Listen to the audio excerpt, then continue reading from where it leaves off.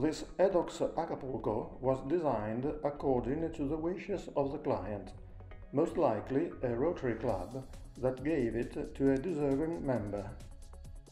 Its gold-plated bezel and middle case gave it a slightly different appearance from the more common stainless steel versions.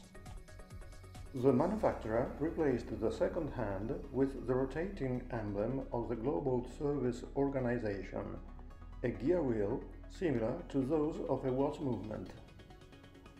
The name Acapulco first appeared in Edox advertising in 1968.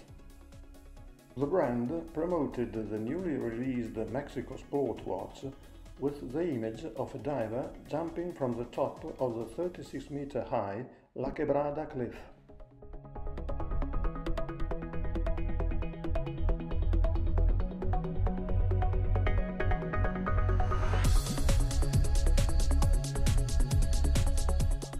One year later, the self-winding Acapulco model hit the market in two versions, the 101 with date indication and the 202 with date and date.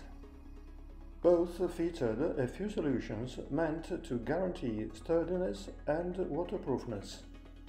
The vibroelastic system improved shock resistance by means of an elastic mounting of the movement. The number of the patent application is found on the inside of the caseback, along with the production date, August 1969.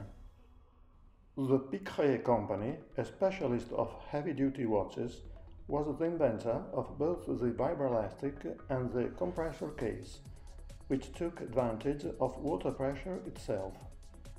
As the latter increased, the caseback was pressed more firmly against the O-ring gasket. The winding crown was fitted with a beryllium copper compression spring that helped bring water resistance up to 200 meters.